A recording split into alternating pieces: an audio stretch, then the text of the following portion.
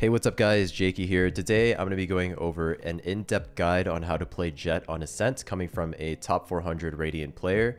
And so yeah, let's get right into it. This is how I like to play Jett personally on Ascent. I actually made guides on how to play Duelist on both attacking on defense and a lot of things that you need to think about when you're playing Duelist on attack and defense. So if you want to check those videos out, I'll leave them in the description below. But let's get right into it here. Let's start with the attack pathing. So let's start with the B hit. If we're going B, typically what I like to do is obviously you're going to have maybe an Omen blind for B main to blind off this angle. So you can come here and clear it.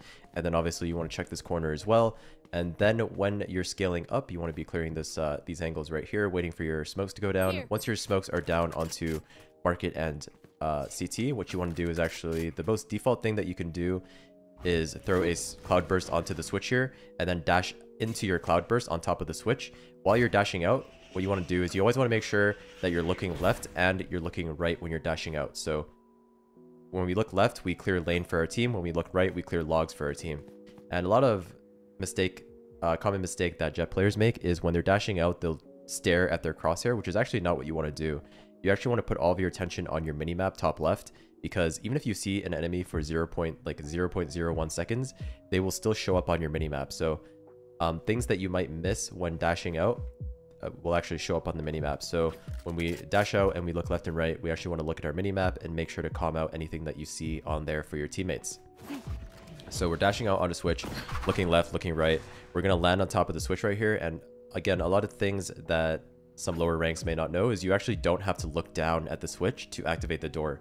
If you're standing on top of a switch and you press F, it will still activate the door, even though you're not looking directly at the switch. So just keep that in mind. It makes your pathing a lot easier when you're dashing out onto the switch and you're on top. You can just press F when you're on top of it and it will instantly close the door.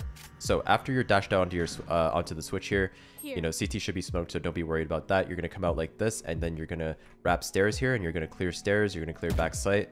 You're going to look here as well, this angle as well. And then what you want to do is you actually want to scale up stairs while your team is scaling up lane. You're going to clear this close angle for your team, and then you guys are going to crunch the B site, and you're going to clear all the back sight and everything. And that is the most basic entry path that you can take as Jett.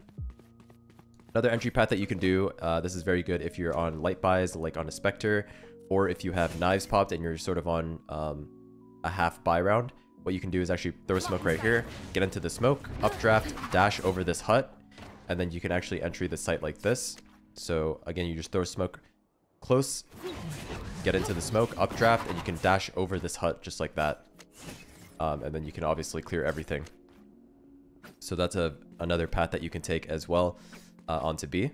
But moving on, we're going to move on to the A site pathing for attacking. So when we go A, there's really one ideal path that you want to take, and that's the top gen dash. And so what you're going to do is you're going to throw a cloud burst just like that on top of gen. And then what we're going to do is we are going to updraft dash into that smoke. And so we're just going to updraft, dash, look left, look right. Again, always make sure you're flicking your mouse left to clear the close angle up here and all these close angles for your team when you're dashing out onto top gen. And then after your top gen, the reason why this angle is so strong is because you're in your cloud burst here. And then you can either get flashes coming over, or, you know, obviously if you're playing ranked and you're just not communicating that much, you're just not going to have flashes, but that's fine because you come out of the smoke.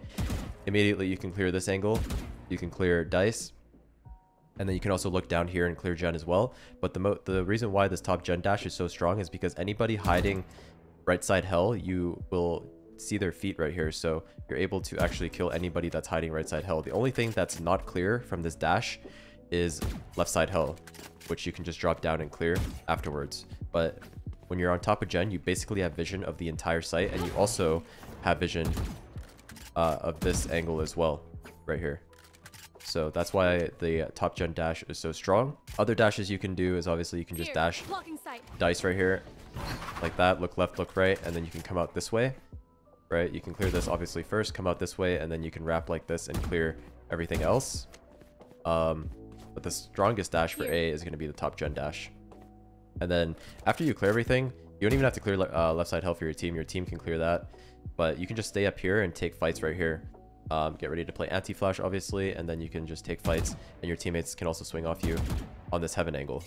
One last thing to talk about is defaulting as Jett. So defaulting, your main job when you're defaulting as a duelist is just to look for opening picks. So you can like go here, start, cutting these angles right here and looking for picks on B, CT, stairs like this, just taking it slow. And then if you want to duel off rip, what you can do is buy an op.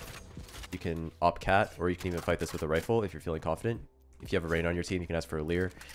Or even just like a KO flash or something like that, and you can peek cat, hold this angle for your team with like an op, let's say, while they scale up mid and work up mid.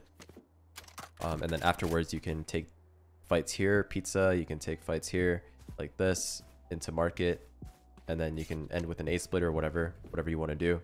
And then obviously if you're defaulting A, you're just again looking for picks on the common angles, right? So that's pretty much it for attacking. Those are the entry paths that I take.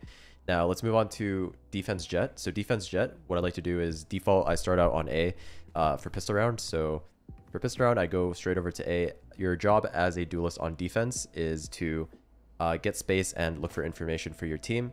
If you guys watch my guide on how to play duelist on defense, I go over all of this. So your main job basically here is to get into A main.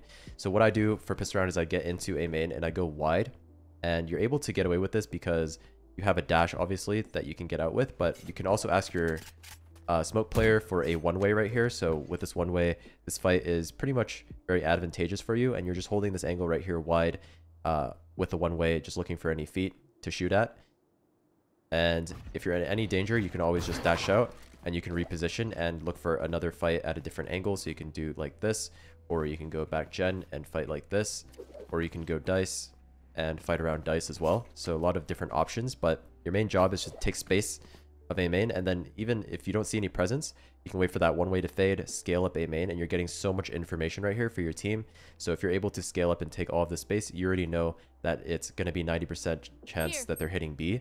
And so if you're able to take all the space, you can communicate that to your team, and you can even go for a fast flank, or you can hold for them in an off angle for if they want to rotate back to A. So a lot of things you can do as a duelist when you take space for your team, you get a lot of information. Same thing on B is you want to go for this aggressive fight. You can ask your KO for a blind. There's a really nice pop flash that lands in the window here. I think you aim like here, go up to the height of the barrel, and then you just left click a flash and it pops on this window. So you can scale up, you can ask your KO for that, and then you can go up with that flash and take fights and take space. But yeah, so one more thing is when I'm opping on defense, obviously your main job as a Jett is going to be to op unless you have a chamber that's opping, but opping can pretty much just win you any game in ranked because it's just free. Not a lot of people counter ops really well in ranked because they don't know how to, but basically you can just post up on an angle, right? And then you can also scale up. You can ask for some util to help you to scale up, and you can get this entire line right here, which is huge info for your team. If you have this line right here on A, then obviously you can send an extra person to either pad B or pad mid for your team. But the main thing about opping is you always want to be dynamic. You want to be a dynamic opper, meaning that I op A for one round, and then it really comes down to your game sense. You want to kind of predict where the enemy is going to go. So let's say this round I opt A, and they ran into me and I killed like 2, let's say, and then my team closed out the round. Next round I might want to switch it up and maybe go for a pick on tiles, or I can go towards B because I might feel like they're hitting B, or if they have a killjoy ult or something. It's really just reading the situation and trying to predict where the enemy goes. You don't ever want to be predictable, and you don't want to be one of those static duelists that just play the same site every round, right? You want to change it up and make sure you're almost like everywhere that the enemy is. But that really just comes down to reading the game and being able to predict based on ultimates, based on like, previous rounds where the enemy's going to go. But yeah, so another thing with opping is once you take a shot, you want to reposition. So I take a shot there, maybe I get a kill, I want to reposition to a different angle, take a shot here, and then I can back up again to a different angle as well, take a shot here, I can drop down, and then I can play this lane angle. So you really just want to give yourself as much opportunities as possible when you're opping to get your shot off and to get a kill. So repositioning with the op after you take a shot is pretty important, but there are situations where you take a shot and you might want to go aggro again into another off angle. So let's say I get a kill here and I still have dash. I can pop my dash and go wide, and then I can hold like this so that, you know, if there's anyone behind that player I just killed, they're not really expecting me to go aggro again with my dash. A player that does this really well is Aspas. So if you want to op like Aspas, that's pretty much his entire style, is keeping pressure with the op and staying in that aggressive position. That's pretty much how Aspas plays. But yeah, I could honestly make an entire video on opping, but there's really a lot to talk about. But yeah, that's pretty much all I do on defense. If you guys again want like an in-depth guide, your main job, just to keep in mind, your main job is just to take space as a duelist on defense and get information for your team. But yeah, there's really not much else to say. Yeah, I don't want to make this video too long, but that's pretty much it. That was like the basic guide on how to play Jett on Ascent. Hope this video helped you out, and I'll see you in the next one. Peace.